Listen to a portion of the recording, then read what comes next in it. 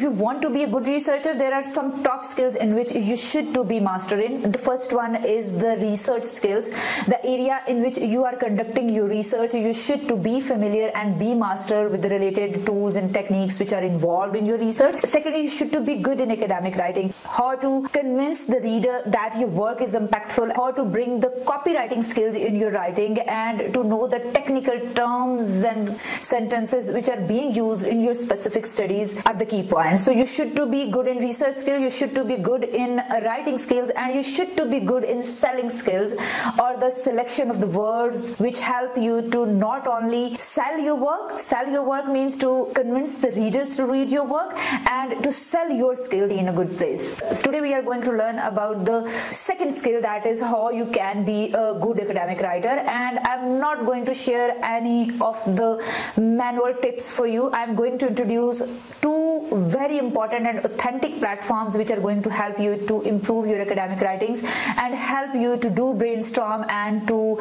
do some exercises, and how you can be a good writer by using your own technical skills and by leveraging the benefits these platforms are offering you. You can access these two platforms from the link which are given in the description box. The first platform is Academic Phrasebank. This is by the University of Manchester, and this is going to provide you a complete breakout for any kind of a research writing. When you start research writing, then definitely you start with the introducing your work, then you go to the literature survey and you find the sources and refer these sources to your studies, then you describe the method and report your results, and then discuss your results, and at the end you write conclusion of your studies. So in a stepwise process, they are going to provide you the breakdown of each kind of a writing, and they are not just going to provide you the essential skills or essential mindset you should have to write that specific chapter or a specific piece of information.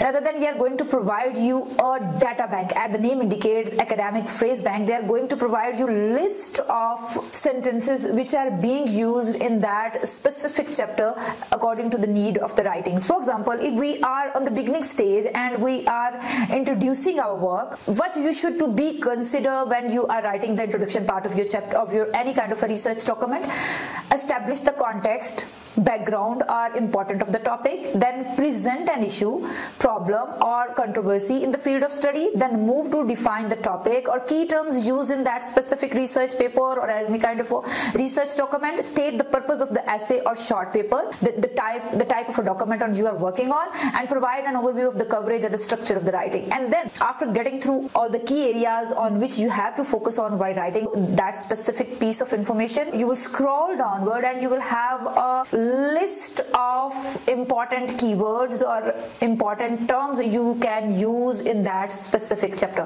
For example, establishing the importance of the topic for world or society, what kind of sentences you should use.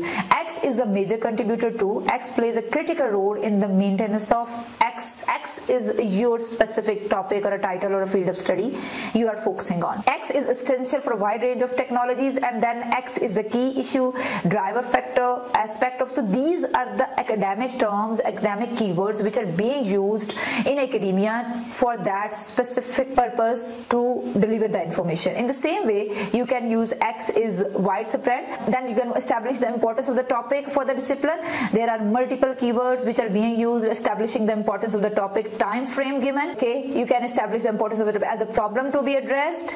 So there is hundreds of related keywords and sentences from which you can start your sentence and can break the writing block in your academic writing. In the same way, when you move forward, you will find referring to the sources, and then referring to the sources again, general comments on the relevant literature, previous research, and historical aspect. You can start your sentence from these phrases, then previous research, methodological approach taken, previous research, area investigating. So this phrase bank is going to solve your major problem regarding understanding the idea or brainstorming that what kind of information you are going to include in that specific chapter, and then how you have to move on towards your academic writing. So you are getting information along with a lot of data.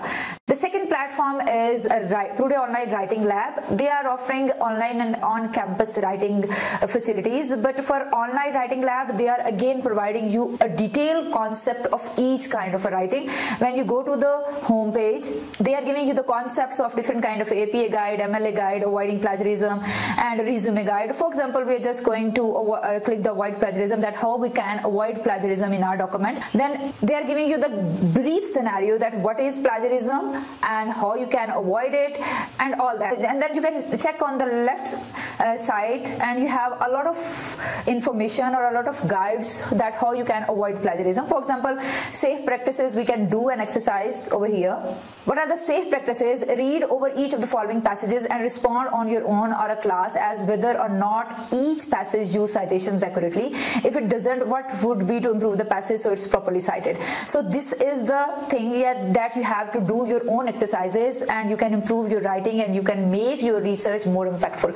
In the same way, you have a lot of video tutorials along with which are going to help you to make good in academic writing. So grammar, dangling modifiers, a list of other concepts on which you can watch the videos. So if you go through these two websites in a detail, then nobody can stop you to learn this skill and to be good or master in academic writing. Whenever you start working to develop any skill, the first step is to find the information, and the second is to grab that information, to absorb that information, and the third one is to practice that information.